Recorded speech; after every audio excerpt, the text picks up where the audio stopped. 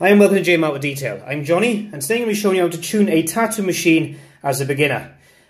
So I've got two tattoo machines set out in front of me at the moment. One is a liner, one is a shader. Now these are coil machines, so these are more old school tattoo machines where a lot of tattooists will start off with, and it's one of the best things as a beginner to learn tattooing with as well. So I'll show you a quick and easy way how to tell the difference between a liner and a shader.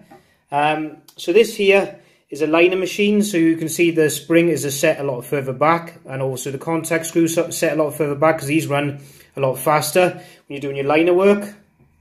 And this is a shader machine, so this is set out so the spring's a lot further forward, and also the contact screws a lot further forward because these run obviously less of a speed, which gives you a nicer shade.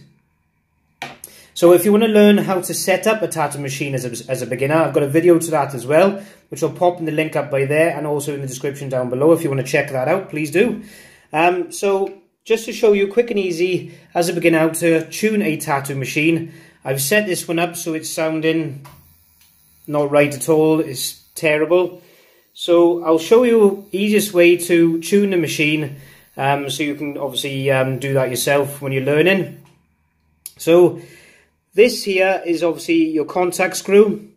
This is your spring. This is your armature bar, and this is your nipple, which obviously the eye of the needle goes onto. As you can see, I've got a grommet on there at the moment, holding that on.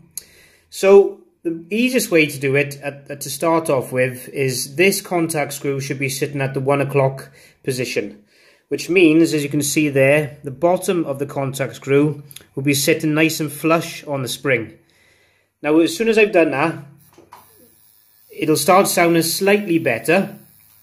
Now, what you want to do then is twist this spring in, and you can just listen to the difference of the sound.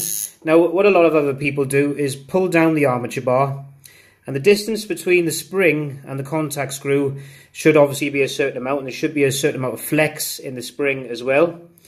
Now, a lot of people do that positioning with coins to make sure the position is right, but also you obviously said you can do it by sound. So as you're moving this contact screw in, the machine will start sounding better.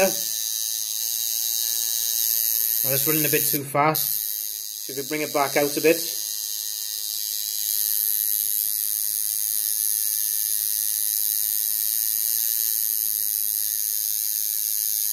Just sitting about there. As you can hear the sound of it sounding much better. Now, obviously at the moment the machine again might be running a little bit too fast, but you can tune that down your voltage until you get it sounding nice. Now that's a quick and easy way just to get your machine tuned correctly.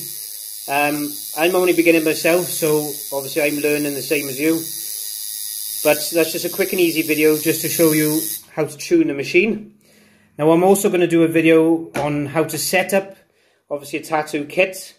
So I'll pop that in the link at the end of this video as well, so you can check that out. Obviously, both of these machines sound slightly differently when you tune them. But as I said, this was only an easy video as a beginner, just to show you how you learn how to tune the machines, and obviously when you're learning, obviously how you get to learn the different aspects of the tattooing as you go on as well. So I'll see you all soon, and I hope you enjoyed the video. If you did, please give it a thumbs up. And if this is your first time on my channel, please subscribe, and also check out my art as well on my channel as well. And I'll see you all soon. Thank you. Ta-ra.